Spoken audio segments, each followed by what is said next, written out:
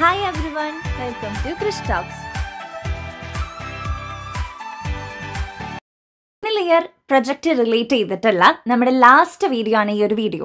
കാരണം നമ്മുടെ final year പ്രൊജക്റ്റിൻ്റെ കുറച്ച് സീരീസ് ആയിട്ട് നമ്മൾ കുറച്ചധികം വീഡിയോസ് ചെയ്തിട്ടുണ്ട്. കുറച്ച് ടോപ്പിക്സ് നിങ്ങൾക്ക് സജസ്റ്റ് ചെയ്ത് തന്നിട്ടും പിന്നെ അതേപോലെ തന്നെ എങ്ങനെ നമ്മളൊരു പ്രൊജക്റ്റ് സ്റ്റെപ്പ് ബൈ സ്റ്റെപ്പ് ആയിട്ട് പ്രിപ്പയർ ചെയ്യാം, അതേപോലെ തന്നെ ഒരു പ്രൊജക്റ്റ് സ്റ്റാർട്ടിങ് മുതൽ എൻഡിങ് വരെ ഞാൻ പേജ് സ്ക്രീനിൽ കാണിച്ചുകൊണ്ടൊരു വീഡിയോ ചെയ്തിട്ടുണ്ട്. പിന്നെ ക്വസ്റ്റ്യനെയർ ഗൂഗിൾ ഫോം ത്രൂ എങ്ങനെ പ്രിപ്പയർ ചെയ്യാം, ഇതിൻ്റെയൊക്കെ വീഡിയോസ് നമ്മൾ ഓൾറെഡി അപ്ലോഡ് ചെയ്തിട്ടുണ്ട്. അപ്പം അത് കാണാത്തവർക്കായിട്ട് ഞാൻ പ്ലേലിസ്റ്റിൻ്റെ ലിങ്ക് താഴെ കൊടുക്കാം. അത് ടാപ്പ് ചെയ്ത് നിങ്ങൾ ബാക്കിയുള്ള വീഡിയോസ് കണ്ടുപോവാം. നമ്മൾ ഈ ഒരു വീഡിയോയിൽ പറയുന്നത് വൈവയ്ക്ക് ചോദിക്കുന്ന സാധാരണഗതിയിൽ ചോദിക്കുന്ന ചോദ്യങ്ങളാണ്. ഓരോ കോളേജിലും ഓരോ ടീച്ചേഴ്സ് അനുസരിച്ചിരിക്കും, ആ ടീച്ചേഴ്സ് അനുസരിച്ചിരിക്കും ചോദ്യങ്ങൾ ചോദിക്കുന്ന രീതി. പക്ഷേ നമ്മൾ ജനറലായിട്ട് എങ്ങനത്തെ ക്വസ്റ്റ്യൻസ് ആണ് വരാമെന്നുള്ളതാണ് നമ്മൾ ഈ ഒരു വീഡിയോയിൽ പറയുന്നത്. നിങ്ങളുടെ ഭാഗ്യം പോലെ ഇരിക്കും, വരുന്ന ടീച്ചർ പോലെ ഇരിക്കും ഇനി ബാക്കി കാര്യങ്ങൾ.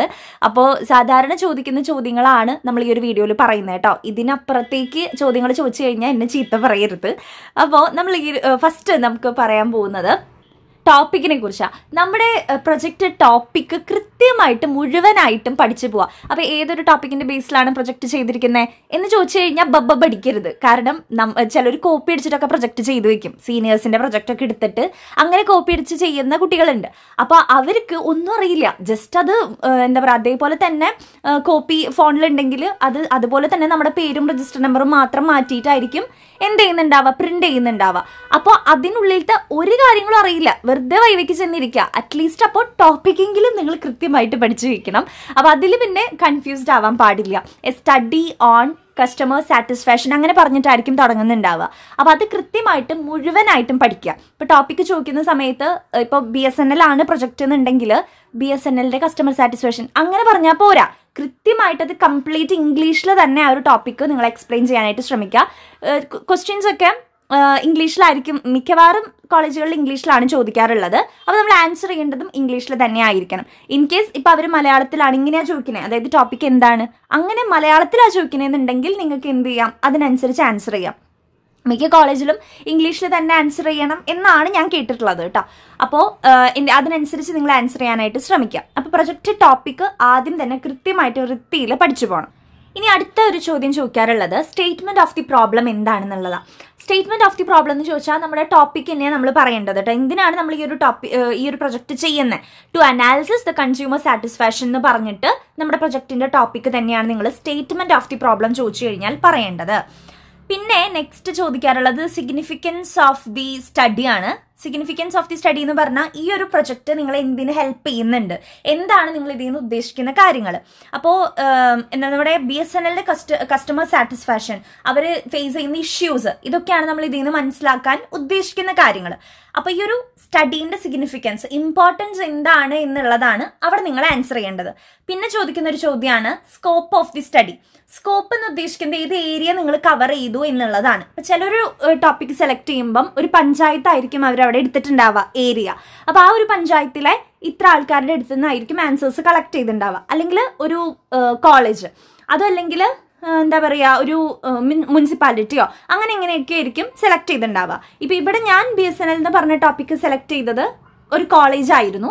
അപ്പോൾ അതുകൊണ്ട് ആ ഒരു കോളേജാണ് നമ്മുടെ സ്കോപ്പ് എന്ന് പറയുന്നത്. ആ ഒരു ടോപ്പിക്ക് നമ്മൾ കവർ ചെയ്യുന്ന, ആ ഒരു സ്റ്റഡി നമ്മൾ കവർ ചെയ്യുന്ന ഏരിയ ആണ് സ്കോപ്പ് കൊണ്ട് ഉദ്ദേശിക്കുന്നത്.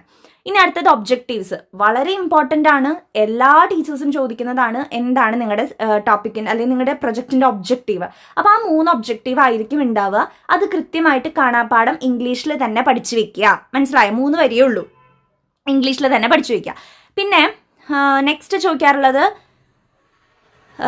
പ്രൈമറി ഡാറ്റയും സെക്കൻഡറി ഡാറ്റയും. സോഴ്സസ് ഓഫ് ഡാറ്റ ഏതൊക്കെയാണെന്ന് ചോദിക്കുമ്പം 2 സോഴ്സസ് ഓഫ് ഡാറ്റ ഉണ്ട്. പ്രൈമറി ഡാറ്റ ഉണ്ട്, സെക്കൻഡറി ഡാറ്റ ഉണ്ട്. പ്രൈമറി ഡാറ്റ എന്ന് പറഞ്ഞാൽ നമ്മൾ ക്വസ്റ്റ്യനെയറിലൂടെയാണ് കളക്ട് ചെയ്തിട്ടുണ്ടാവുക. സെക്കൻഡറി ഡാറ്റ എന്ന് പറഞ്ഞു കഴിഞ്ഞാൽ ഇന്റർനെറ്റും ജേർണൽസ് ഒക്കെയാണ്. അപ്പോൾ അത് അതേപോലെ തന്നെ ആൻസർ ചെയ്യുക. പിന്നെ നിങ്ങൾ ഏത് റിസർച്ച് മെത്തേഡാണ് യൂസ് ചെയ്തിരിക്കുന്നത് എന്ന് ചോദിച്ചു കഴിഞ്ഞാൽ ഡിസ്ക്രിപ്റ്റീവ് ആണ് നമ്മുടെ റിസർച്ച് മെത്തേഡ്. അപ്പോൾ അത് ഡിസ്ക്രിപ്റ്റീവ് ആണ് ആൻസർ പറയാം. പിന്നെ സാമ്പിളിങ്ങിന്റെ കേസിൽ നിങ്ങളുടെ പോപ്പുലേഷൻ എന്താണെന്ന് ചോദിച്ചു കഴിഞ്ഞാൽ ഇന്ന കോളേജിൽ ഇത്ര പേര് 50 or 60 ആണ് നമ്മൾ പോപ്പുലേഷൻ ആയിട്ട് എടുത്തിട്ടുള്ളത്. സാമ്പിൾ സൈസ് നമ്മൾ ആ ഒരു എണ്ണമാണ് പറയേണ്ടത്. ഇനി സാമ്പിൾ ടെക്നിക്ക് നമ്മൾ യൂസ് ചെയ്യുന്നത് കൺവീനിയൻസ് സാമ്പിളിംഗ് ടെക്നിക്കാണ് യൂസ് ചെയ്യുന്നത്. പിന്നെ സാമ്പിൾ യൂണിറ്റ് എന്ന് പറഞ്ഞാൽ ഓരോ BSNL കസ്റ്റമറാണ് നമ്മുടെ യൂണിറ്റ് എന്ന് പറയുന്നത്. ഇപ്പം നിങ്ങളുടെ ടോപ്പിക് അനുസരിച്ച് ഇത് മാറും കേട്ടോ, ഞാൻ പറയുന്നതാണ് ജനറലൈസ് ചെയ്തിട്ട്. പിന്നെ നമ്മുടെ ഡാറ്റ കളക്ഷന് വേണ്ടി നമ്മൾ ഉപയോഗിച്ചിരിക്കുന്ന ടൂള് ക്വസ്റ്റ്യനെയർ ആണ്. ക്വസ്റ്റ്യനെയർ എങ്ങനെയാണ് പ്രിപ്പയർ ചെയ്തതെന്നൊക്കെ ചോദിക്കും. അപ്പോൾ ഗൂഗിൾ ഫോം വഴിയാണ് നമ്മൾ പ്രിപ്പയർ ചെയ്തത്. എന്നിട്ട് അതിൻ്റെ ലിങ്ക് വാട്സാപ്പിൽ തന്നെ കുട്ടികൾക്ക് അയച്ചു കൊടുക്കുകയാണ് ചെയ്തത്. ഇപ്പോൾ ഒരു കോളേജ് സെലക്ട് ചെയ്തെന്നുണ്ടെങ്കിൽ ആ ഒരു കോളേജിലെ ഇത്രയും കുട്ടികൾക്ക് 50 കുട്ടികൾക്ക് അയച്ചു കൊടുത്തിട്ടാണ് ആൻസേഴ്സ് കളക്ട് ചെയ്തതെന്ന് വേണം നിങ്ങൾ പറയാനായിട്ട്. ഓക്കെ, ക്വസ്റ്റ്യനെയർ പ്രിപ്പയർ ചെയ്ത് എന്താ നിങ്ങൾ ചെയ്തതെന്ന് ചോദിക്കും. അപ്പോൾ കൺഫ്യൂസ്ഡ് ആവരുത്. ഗൂഗിൾ ഫോമിൽ ക്വസ്റ്റ്യനെയർ പ്രിപ്പയർ ചെയ്തു. അപ്പോൾ ഞാൻ അത് എങ്ങനെയാണ് ചെയ്യേണ്ടതെന്ന് കാണിച്ചിട്ടുണ്ട് വീഡിയോ.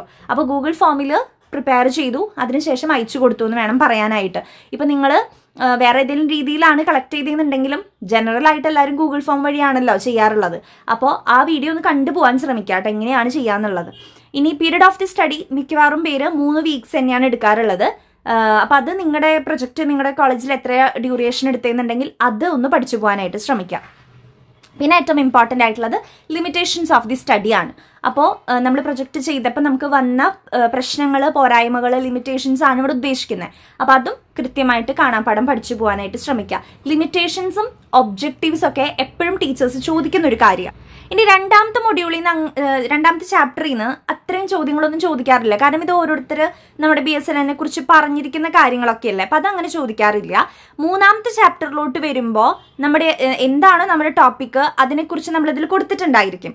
അപ്പോൾ ആ ഇതിൽ നിന്ന് ചിലപ്പോൾ ഇപ്പം BSNLാണ് ടോപ്പിക് എന്നുണ്ടെങ്കിൽ അതിൻ്റെ ഡീറ്റെയിൽസാണ് നമ്മൾ മൂന്നാമത്തെ ചാപ്റ്ററിൽ കൊടുക്കുക. അപ്പോൾ അതിൻ്റെ ഉള്ളിൽ നിന്ന് ചോദ്യങ്ങൾ വരാം. എന്താണ് BSNLന്റെ ഫുൾ ഫോം, അല്ലെങ്കിൽ അവർ പ്രൊവൈഡ് ചെയ്യുന്ന സർവീസസ് എന്തൊക്കെയാണ്, അങ്ങനത്തെ രീതിക്ക് ഉള്ളിൽ നിന്ന് ചോദ്യങ്ങൾ വരാം.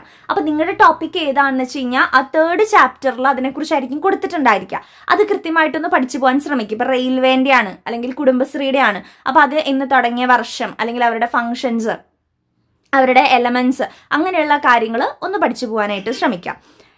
ഇനി ഏറ്റവും ഇമ്പോർട്ടൻ്റ് ആണ് നമ്മുടെ 4ാമത്തെ ചാപ്റ്റർ എന്ന് പറയുന്നത് കേട്ടോ. കാരണം 4ാമത്തെ ചാപ്റ്ററിൽ നിന്ന് നമ്മുടെ അടുത്ത് ഒത്തിരി ചോദ്യങ്ങൾ വരാനായിട്ട് സാധ്യതയുണ്ട്. അതിപ്പോൾ ചില ടീച്ചേഴ്സ് ചോദിക്കില്ല, ചില ടീച്ചേഴ്സ് ചോദിച്ച് കണ്ടിട്ടുണ്ട്. ഇപ്പോൾ ഈ ഒരു 4ാമത്തെ ചാപ്റ്റർ എന്ന് പറഞ്ഞാൽ നമ്മളിങ്ങനെ ടേബിൾസ് ഒക്കെ കൊടുത്തിരിക്കുന്ന ചാപ്റ്റർ ആണല്ലോ. അപ്പോൾ ഇത് കറക്റ്റായിട്ട് ഇത് നിങ്ങളൊന്ന് ശ്രദ്ധിക്കേണ്ട കാര്യം. ഇപ്പം നമ്പർ ഓഫ് റെസ്പോണ്ടൻസ് ഇവിടെ 58, 2 ടോട്ടൽ 60 വന്നില്ലേ, ഇങ്ങനെ എല്ലാത്തിലും വരണില്ലേ നോക്കിക്കോളൂ കേട്ടോ. മാച്ച് ടാലി ആവണില്ലേ നോക്കിക്കോളൂ. ചിലർ 58 പിന്നെ 3 കൊടുക്കും, അതിൽ ടോട്ടൽ 60 തന്നെ കൊടുക്കും. അപ്പോൾ അത് നമ്മൾ ശ്രദ്ധിച്ച് ചെയ്യാത്തൊരു എററാണ്. അപ്പോൾ ആ എറേഴ്സൊക്കെ വരുത്താതെ നോക്കിക്കോളൂ. അപ്പോൾ ഈ ഓരോ റെസ്പോണ്ടൻസിൻ്റെ എണ്ണം നിങ്ങൾ എടുത്ത അനാലിസിസ്, ഇവിടെ ലാസ്റ്റ് നമ്മൾ ഒരു ലൈൻ കൊടുക്കില്ലേ, ആ ലൈൻ അതൊക്കെ ഒന്ന് നോക്കി പോവാം. അത്രയും ഡീപ്പായിട്ട് ചോദിക്കില്ല, ചില ടീച്ചേഴ്സ് മാത്രം അങ്ങനെ ചോദിച്ച് കണ്ടിട്ടുള്ളൂ. അപ്പോൾ അത് കൃത്യമായിട്ട് ഈ ഒരു 4th ചാപ്റ്ററും കൂടി ഒന്ന് നോക്കി പോകാനായിട്ട് ശ്രമിക്കാം. പിന്നെ നമുക്ക് ക്വസ്റ്റ്യൻസ് വരുന്നത് നമ്മുടെ 5ാമത്തെ ചാപ്റ്ററാണ്. 5ാമത്തെ ചാപ്റ്ററിൽ നമ്മൾ കുറച്ച് ഫൈൻഡിങ്സിൽ എത്തിച്ചേർന്നിട്ടുണ്ടായിരിക്കും. നമ്മൾ ഈ മുകളിൽ കൊടുത്ത ടേബിളിൻ്റെ താഴെ ഓരോ ലൈൻ കൊടുത്തിട്ടില്ലേ, ഈ 47% of respondents are highly satisfied എന്ന് ഈ ഒരു ചാർട്ടിൽ നിന്ന് എടുത്തിട്ട് ലൈൻ താഴെ കൊടുത്തിട്ടുണ്ടായിരിക്കും. അപ്പോൾ ആ ലൈനുകളാണ് നമ്മളിവിടെ ഫൈൻഡിങ്സ് ആയിട്ട് എഴുതുന്നത്. അപ്പോൾ ഈ ഫൈൻഡിങ്സിൽ നിന്ന് ഒരു 3-4 എണ്ണം പഠിച്ചു പോകാം. നിങ്ങൾ എത്തിയ ഫൈൻഡിങ്സ് ഏതൊക്കെയാണ്, മെയിൻ ആയിട്ടുള്ള ഫൈൻഡിങ്സ് ഏതൊക്കെയാണ് നിങ്ങൾ എത്തിയതെന്ന് ചോദിക്കുമ്പോൾ അതൊരു 3-4 ഫൈൻഡിങ്സ് എങ്കിലും നിങ്ങൾ കാണാപ്പാഠം പഠിച്ചിട്ട് പോവാം. പിന്നെ സജഷൻസ് ഇമ്പോർട്ടൻ്റ് ആണ്, എല്ലാവരും ചോദിക്കുന്നതാണ്. സജഷൻസ്, എന്ത് സജഷൻസിലേക്ക് നിങ്ങൾ എത്തി എന്നുള്ളത് പഠിക്കണം. പിന്നെ അതേപോലെ തന്നെ കൺക്ലൂഷൻ എന്താണെന്നുള്ളതും കൂടി പഠിക്കണം കേട്ടോ. പിന്നെ ബിബിലിയോഗ്രഫിന്ന് അങ്ങനെ ചോദിക്കാറില്ല. ക്വസ്റ്റ്യനെയർ നിങ്ങൾ ഉൾപ്പെടുത്തിയ ക്വസ്റ്റ്യൻസിൽ ഒരു 2-3 ക്വസ്റ്റ്യൻസ് നിങ്ങൾ പഠിച്ചിട്ട് പോകാം. ഇമ്പോർട്ടൻ്റ് ആയിട്ടുള്ളത് നെയിം, ജെൻഡർ സംഭവങ്ങളൊന്നുമല്ല. എന്താ പറയുക, ഏതൊക്കെ ക്വസ്റ്റ്യൻസ് ഇൻക്ലൂഡ് ചെയ്തിട്ടുണ്ടെങ്കിൽ അതിൽ ഇമ്പോർട്ടൻ്റ് ആയിട്ടുള്ളത് കേട്ടോ. ഇപ്പം ഞാനൊരു എക്സാമ്പിൾ പറഞ്ഞുതരാം. ഇപ്പം ഈ ഒരു BSNLന്റെ if you are still using landline service, why do you prefer that? landline service prefer ചെയ്യുന്നതിൻ്റെ ഉദ്ദേശം internet connection വേണ്ടിയിട്ടാവാം, call freak വേണ്ടിയിട്ടാവാം, cheap communication വേണ്ടിയിട്ടാവാം, easy to install and ഹാൻഡിലിന് വേണ്ടിയിട്ടാവാം. അപ്പം അങ്ങനെ കുറച്ച് നല്ല ഓപ്ഷൻസ് വരുന്ന ക്വസ്റ്റ്യൻസ് കൂടി പഠിച്ചു പോവാം. ചില ടീച്ചേഴ്സ് ഈ ക്വസ്റ്റ്യനെയറിൻ്റെ ഉള്ളിൽ നിന്ന് ചോദ്യങ്ങൾ ചോദിക്കും. ഇപ്പോൾ ഒരു എക്സാമ്പിൾ ഞാൻ പറഞ്ഞുതരാം. Okay, what kind of BSNL service have you used? ഇങ്ങനൊരു ചോദ്യം നിങ്ങളുടെ പ്രൊജക്റ്റിലുണ്ട്. അപ്പോൾ ഏതൊക്കെ BSNL സർവീസ് ആണ് ഉള്ളത് എന്നാ ടീച്ചർ ചോദിക്കാം. അപ്പോൾ പ്രൊജക്റ്റ് പ്രിപ്പയർ ചെയ്ത് നമുക്കറിയണം എന്തൊക്കെ കൈൻഡ് ഓഫ് BSNL സർവീസ് ഉണ്ടെന്ന്. ലാൻഡ് ലൈൻ ഉണ്ട്, മൊബൈൽ സർവീസ് ഉണ്ട്, ബ്രോഡ്ബാൻഡ് ഉണ്ട്, IPTV ഉണ്ട്, എന്റർപ്രൈസ് സർവീസ് ഉണ്ട്. അപ്പോൾ IPTV എന്താണെന്നൊക്കെ ചോദിക്കാം കേട്ടോ. അപ്പോൾ അതിൻ്റെ ഫുൾ ഫോം ഒക്കെ പഠിച്ചിട്ട് പോവാം. ഞാൻ ഉദ്ദേശിക്കുന്നത് ഇങ്ങനെയുള്ള ക്വസ്റ്റ്യൻസ് ഉണ്ടെങ്കിൽ നിങ്ങളുടെ പ്രൊജക്റ്റിൽ ഉണ്ടെങ്കിൽ അത് കൃത്യമായിട്ട് പഠിച്ചിട്ട് പോകാനായിട്ട് ശ്രമിക്കണം. പിന്നെ അതേപോലെ ആ ടീച്ചർ വേണമെങ്കിൽ വേറൊരു രീതിയിൽ ചോദിക്കാം. എന്താണ് ഇവിടെ ഒരു ചോദ്യമുണ്ട്, what type of connection you are presently using. അപ്പോൾ എന്തൊക്കെ ടൈപ്പ് കണക്ഷൻ ഉണ്ട് BSNLന് അങ്ങനെ ചോദിക്കാം. അപ്പോൾ പോസ്റ്റ് പെയ്ഡ് ഉണ്ട്, പ്രീപെയ്ഡ് ഉണ്ട്, പ്രീപെയ്ഡ് ആൻഡ് പോസ്റ്റ് പെയ്ഡ് ഉണ്ട്. അപ്പോൾ ഈ ഒരു ക്വസ്റ്റിനെയറിന്റെ ഉള്ളിൽ നിന്നും നമ്മുടെ അടുത്ത് ചോദ്യങ്ങൾ ചോദിക്കാം. അതല്ലാന്നുണ്ടെങ്കിൽ നിങ്ങൾ ക്വസ്റ്റിനെയറിൽ പ്രിപ്പയർ ചെയ്ത് 3-4 ക്വസ്റ്റ്യൻസ് പറഞ്ഞേ അങ്ങനെയായിരിക്കും ചോദിക്കുക. അപ്പോൾ നിങ്ങൾ ഏത് രീതിയിലാണെന്ന് വെച്ച് കഴിഞ്ഞാൽ പഠിച്ചിട്ട് പോവാം. അപ്പോൾ ഇത്തരം ക്വസ്റ്റ്യൻസ് ആണ് സാധാരണഗതിയിൽ കുട്ടികളുടെ അടുത്ത് ചോദിച്ച് കണ്ടിട്ടുള്ളത്. ചില ടീച്ചേഴ്സ് ഒബ്ജക്റ്റീവ്സും ലിമിറ്റേഷൻസും ടോപ്പിക്കൊക്കെ ചോദിച്ച് വിടുന്നതായിട്ടും കണ്ടിട്ടുണ്ട്. അപ്പോൾ ഇപ്പം ഞാൻ പഠിച്ചിരുന്ന കോളേജിലൊക്കെ ആയാലും ഇങ്ങനത്തെ രീതിയിലാണ് ക്വസ്റ്റ്യൻസ് ചോദിച്ച് കണ്ടിട്ടുള്ളത് കേട്ടോ. ഫ്രണ്ട്സൊക്കെ പറയാറുള്ളത് ഈ രീതിയിൽ ക്വസ്റ്റ്യൻസ് വന്നു എന്നൊക്കെയാണ്. അപ്പോൾ അതനുസരിച്ച് കൃത്യമായിട്ട് പഠിച്ചു പോവാം. മെയിനായിട്ട് ഫസ്റ്റ് ചാപ്റ്റർ തറവായിട്ട് പഠിച്ചിട്ട് പോവാം. ലാസ്റ്റ് ആ 5ാമത്തെ ചാപ്റ്ററിൽ കൺക്ലൂഷൻ, സജഷൻസ് കാര്യങ്ങളൊക്കെ പഠിക്കണം. ഇങ്ങനെയൊക്കെയാണ്. അപ്പോൾ നമ്മുടെ പ്രൊജക്റ്റിൻ്റെ ഒരുവിധം എല്ലാ വീഡിയോസും നമ്മൾ അപ്ലോഡ് ചെയ്തിട്ടുണ്ട്. പ്ലേലിസ്റ്റ് കയറി കാണുക. നിങ്ങൾ എല്ലാ വീഡിയോസും ഒന്ന് കണ്ടു പോകാനായിട്ട് ശ്രമിക്കണം. So all the very best. Thank you.